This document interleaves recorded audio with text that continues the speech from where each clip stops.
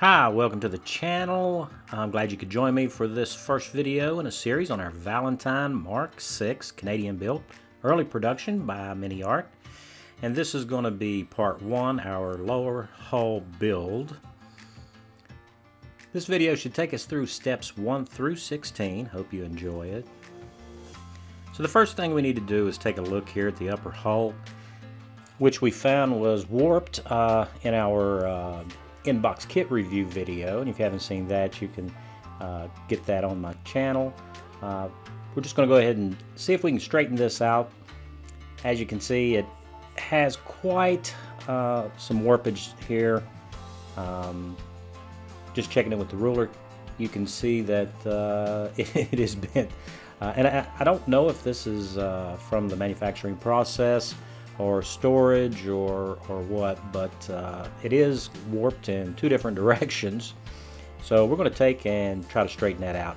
If I can't get it straightened out, this could be a short series indeed. So let's take a look at what we're going to do here.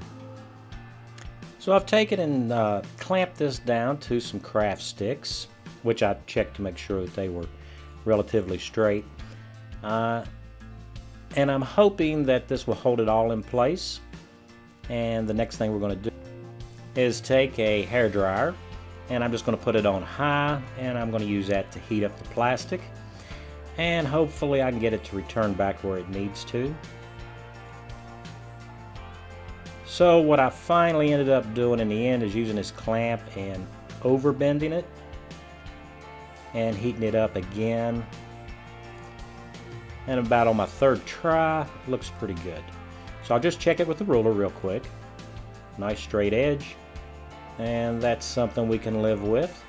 Alright, so let's get on with the build. Quick look at our instruction sheets here, and we're going to start with step 1, which is our driver's area, and then we'll just progress down the page.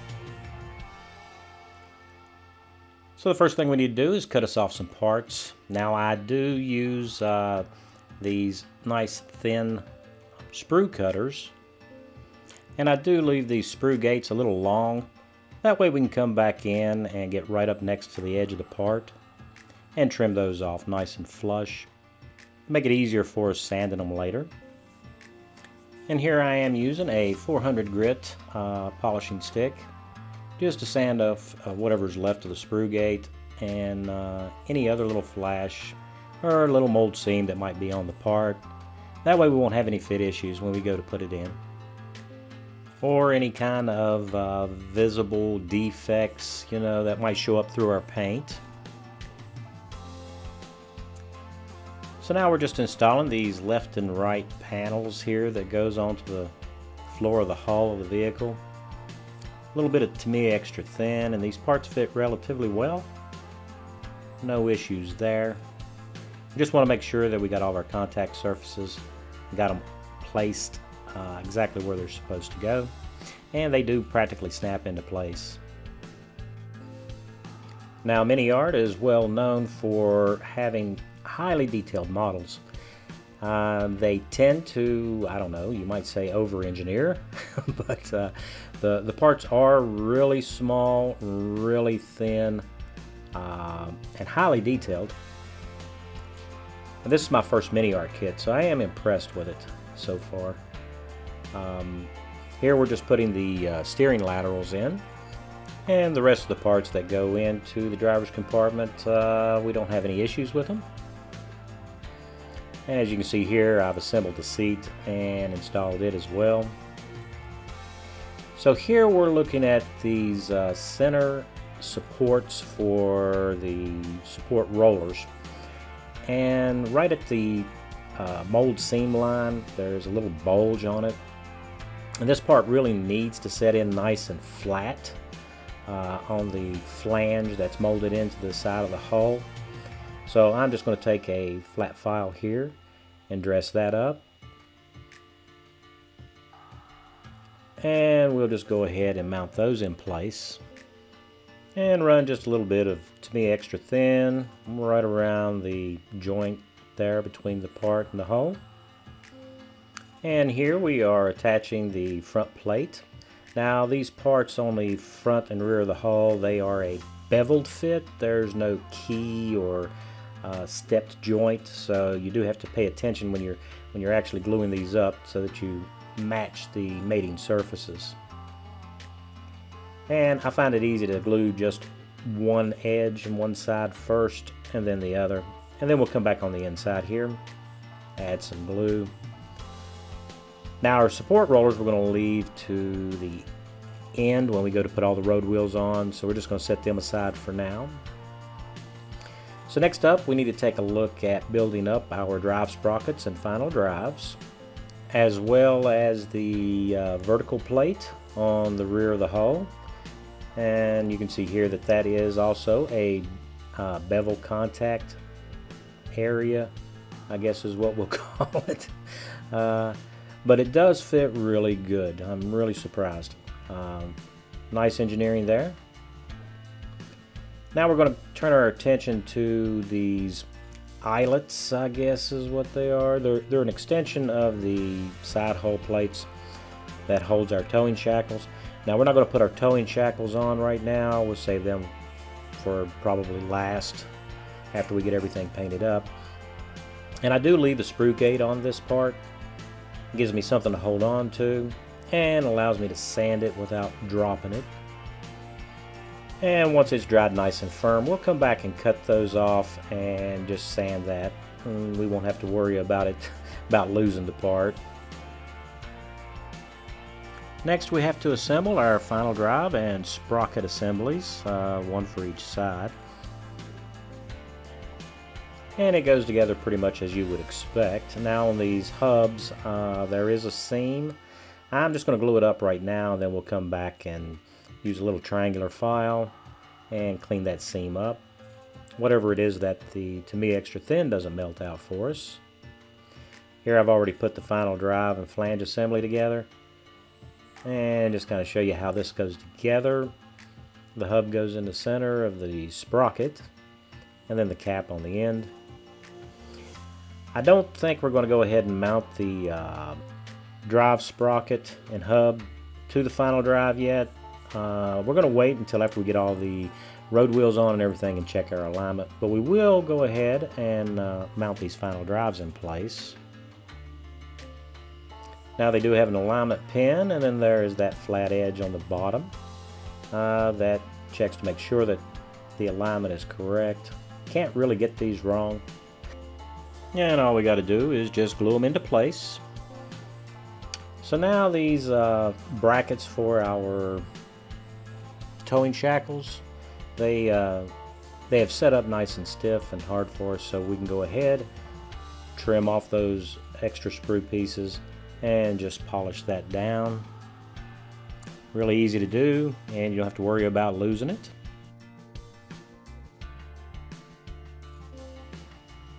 Now for step 7, this is the assembly of our 2 idlers. So what we have here is a tire, and we have the front and rear of the wheel assembly. Now on this particular model, these are the replacement parts, the new parts that are added to the kit off of our J sprue. Now they are keyed, and you need to make sure that you get these lined up correctly or they won't slide into the tire.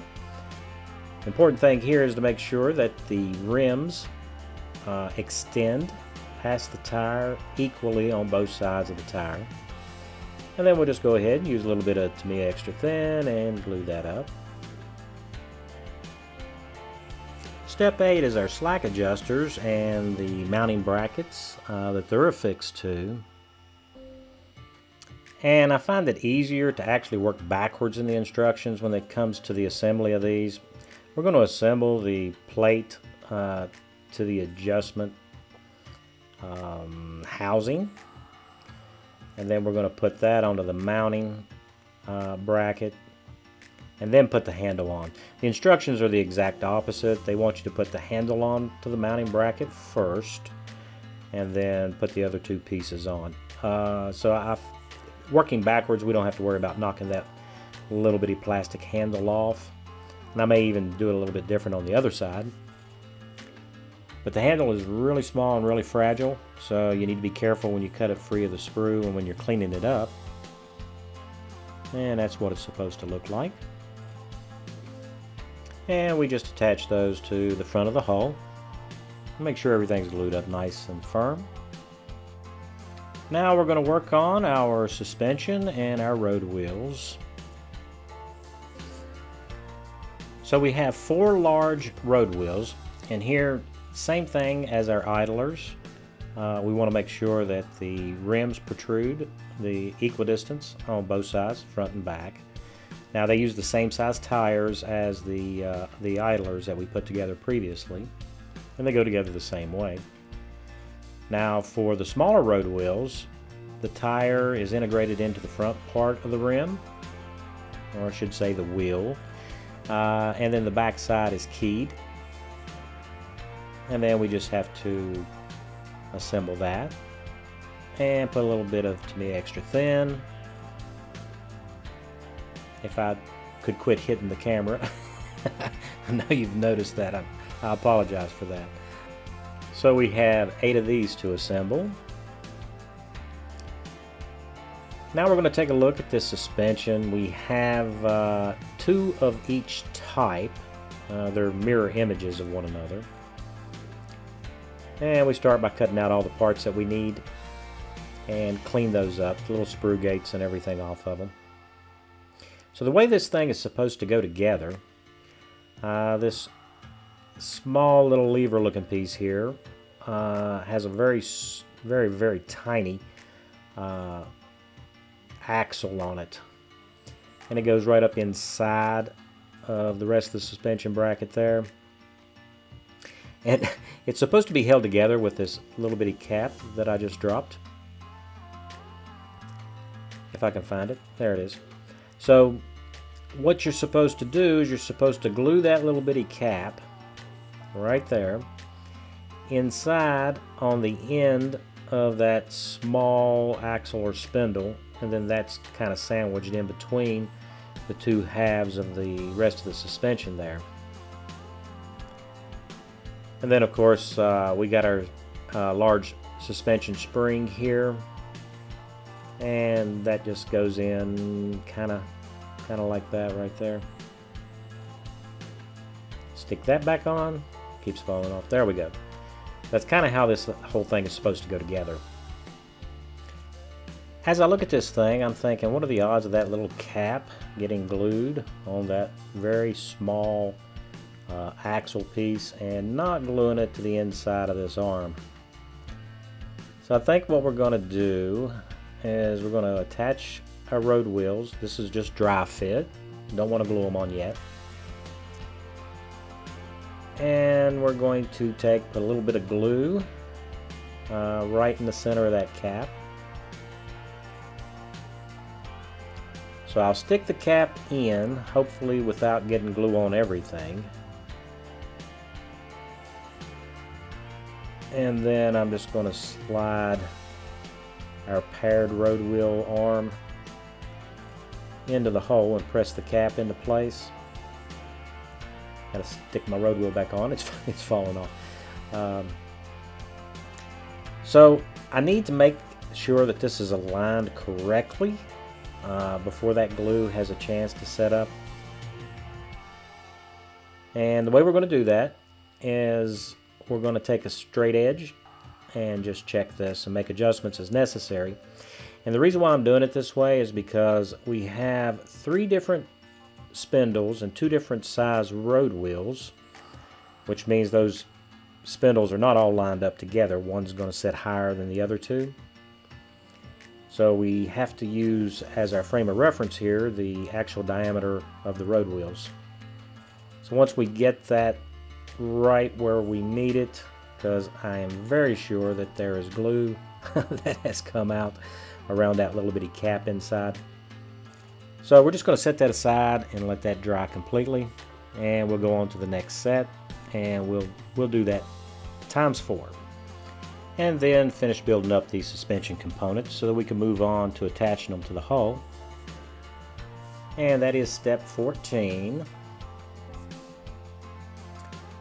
So the way this works is we have a trunnion housing that attaches to the side of the hull, and the suspension components swivel on the bottom bracket on the bottom of the inside of the hull there, and then the outer bracket which is attached to the side of the hull. And just got to make sure that you get the pins in the holes, and there it is. And it's supposed to move. Now what we're going to do eventually is we're going to go and we're going to glue all this up, because the track that we're going to be putting on this vehicle is all single link that we have to glue together, so it's not a workable track. Now if you wish to go ahead and put workable track on this vehicle, you could do that. I just don't find it necessary for me to do it, mainly because the tracks are as expensive as the model is if you want to replace them. And so here we are, we've got all of our suspension components attached to the hull, and now we can turn our attention to the next step, which is assembling or installing the road wheels, I should say. Step 15 is the installation of our road wheels, but we have left our support rollers and our idlers and our drive sprockets off so that we can check the relationship. And speaking of relationships, I think it's a good idea if we were to make up some bottom short sections of track here, which I think will be coming in handy when it comes to checking the road wheel alignment, and also our support rollers and the drive sprockets as well. And so these are cut from the sprues, and you just need, once you trim up the sprue gates, just a couple of passes with your polishing stick, and that'll clean that up. That way they'll fit really nice. There's no flash or anything on these. MiniArt did a really good job, so we don't have to worry about that. So we just polish this up, and there's only 220 of them to do, so that takes a little while. So in order to put together our track link sections here, I have put masking tape down on my mat so that I don't glue the track down to the cutting mat. And then also I've taped a really thick ruler, which helps with alignment, also down so that I'm not moving everything around. And then we just got to slide all of our shoes into place. One of the things that I found really useful is to use a straight edge and kind of just hold the items down. If you use your finger, they stick to your finger, and every time you move your finger you jumble them up, and well, you can see where that's going. So just sliding these into place and holding them down with a straight edge, that is the way to go. So what I'm making up here is two sections of track. Now these are the straight portions that are on the very bottom, and they travel from the center of the very first road wheel to the center of the very last road wheel that are down next to the ground surface. And we just need to run some, to me, extra thin along the tops of the tracks here, and it will just wick down into the seam there. And we'll make sure that all the gaps are closed up. After we've given the glue about a minute to set up, we can just make sure that it's not glued down to the tape. So now it's time to install some road wheels. We're going to put the small road wheels on first. Just a little bit of, to me, extra thin. And then we'll just slide the road wheels into place. And once we get the 4 small road wheels on, we'll just check our alignment here, make sure we're not too terribly out of alignment there.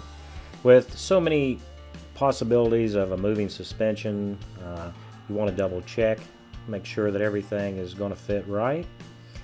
And here we're using that section of track that we made up to help check that. So now for the larger road wheels, there are 4 of these, 2 on each side.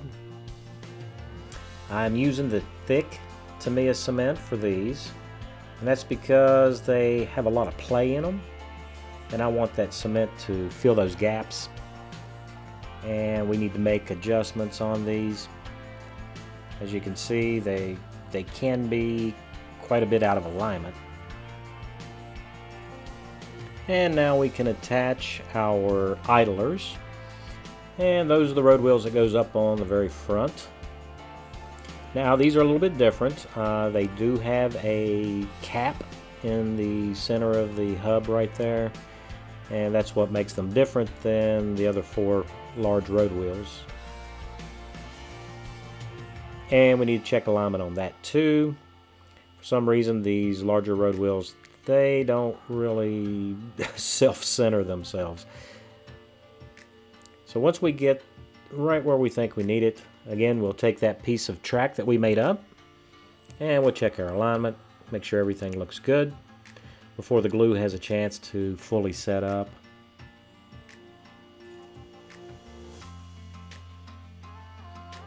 Now with that done, we can go ahead and stick on our support rollers. And again, I'm using the thick Tamiya cement for that. And I'm thinking it's probably a good idea to check the alignment here on those as well. As you can see here, the center one, I need to pull out just a little bit. And I'll make that adjustment. And now with all of our road wheels aligned, we can move on to fixing the movable suspension into place.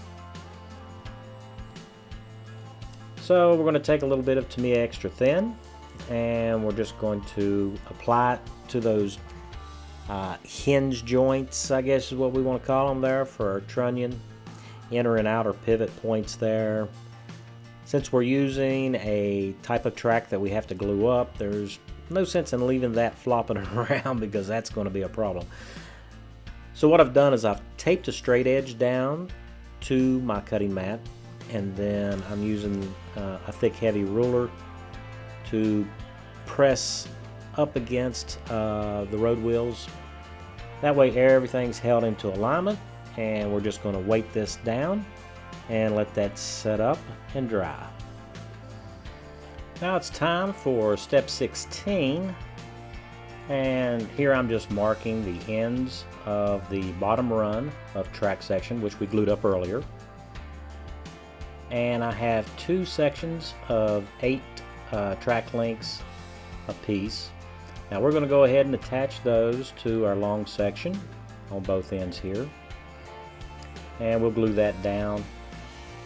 And we're going to let that dry. And while that's drying, we don't want it to dry completely because we still need to be able to bend it right there at that joint. We'll make up the end sections that are going to wrap around both the idler on the front and the drive sprocket on the rear of the vehicle.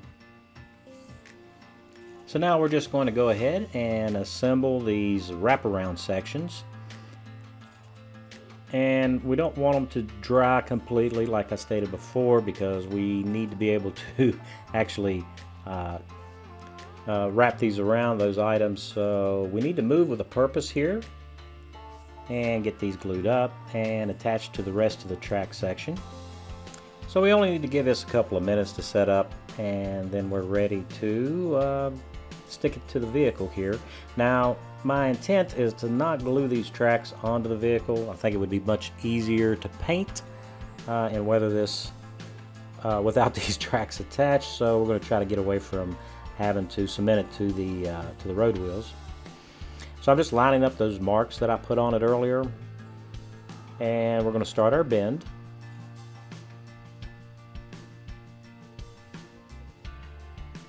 Being very careful not to break the tracks in two.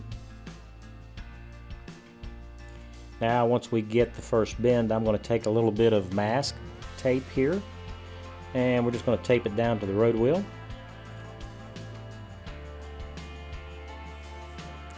Very carefully. And now we're going to wrap it right around the drive sprocket, making sure that the teeth of the drive sprocket go right where they need to, into the little bitty holes there in our track section. And we're going to tape the tail end of this down, and then we'll just move to the front portion here. We will tape it into place, and once that's secure, we'll just move on around our idler, and with that pressed down into place, we'll go ahead and secure that with a piece of tape as well. Now with that one side of track in place, we'll just go ahead and weight down the chassis here and let that dry while we work on the other side.